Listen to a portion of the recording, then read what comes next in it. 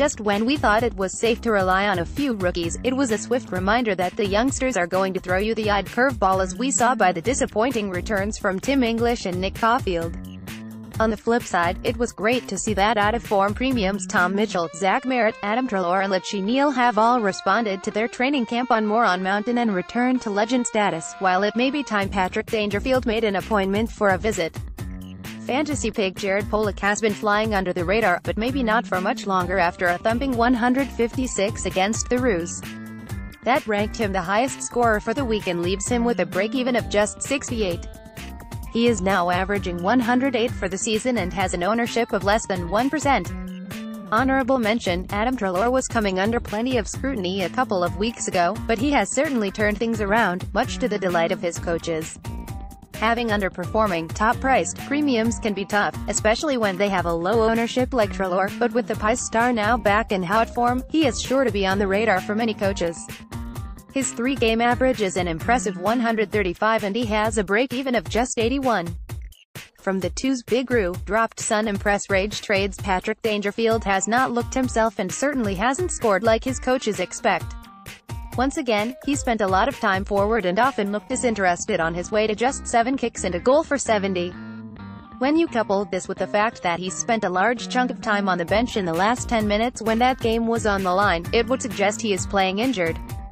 With his price plummeting, many are suggesting jumping off. Honorable mention, Jack Billings had another shocking return for a player selected at a 2017 average of 90. Usually I am a strong advocate for holding premium players, but unfortunately he is doing nothing to suggest he is in that bracket. If you can find a way to offload him, do not hesitate on the back of his 64 points, which included another inaccurate outing of 1 goal and 3 behinds. Piglet Kobe much had job security concerns, but he certainly gave everything he had in order to hold his spot. He looked right at home on the big stage, collecting 20 possessions and taking 6 marks while using the ball at 71% efficiency, for a score of 71. If he holds his spot, he will be a great downgrade target next week. Ben Ronke was outstanding on debut for the Swans, despite the tough introduction to top-level football down at Geelong. He collected 15 possessions, but it was his pressure and goal-kicking that provided the highlights, with 7 tackles and 2 goals contributing to his 78. Even with Star Swans returning to the team in the coming weeks, it is hard to see him losing his spot if he can continue to dish up performances like that. Targets Adam Treloar, Kobe Much, Zach Merrett, Lachie Neale, Brett Deladio. 9 things we learned, the Cats' massive midfield concern. Fantasy mailbag, Paul C. Demon or Elliot Yo? Hallman and Coffield to Much and Duncan. Thoughts? At Royd, at Calvent, at Warnier, at Morera_Magic.